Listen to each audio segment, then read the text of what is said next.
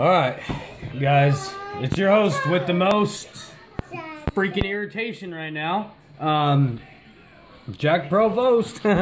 Anyways, right now I am running maintenance for the very first time, even though it's brand new.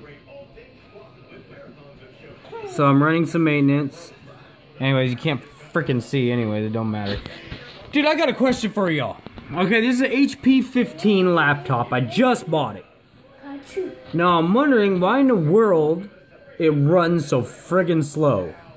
Like, I'm not kidding you. This is a brand new friggin' laptop. I just updated everything, and it freezes when I go to any website. Dude, I'm starting to get freaking irritated.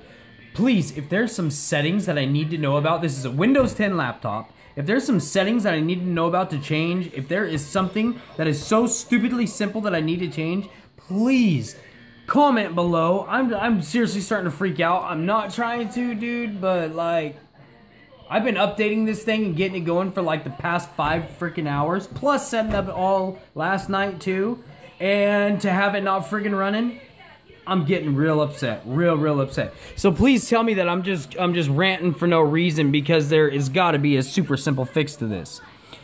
If you know it, please help me out. I'm also using Bandicam. I just paid for the Bandicam.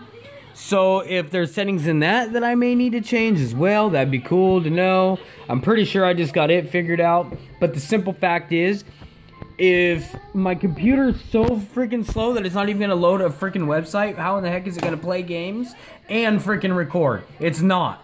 Please, if you know what's wrong with it, let me know. I'm definitely looking for whatever advice you can give me. Alright, man, I appreciate it.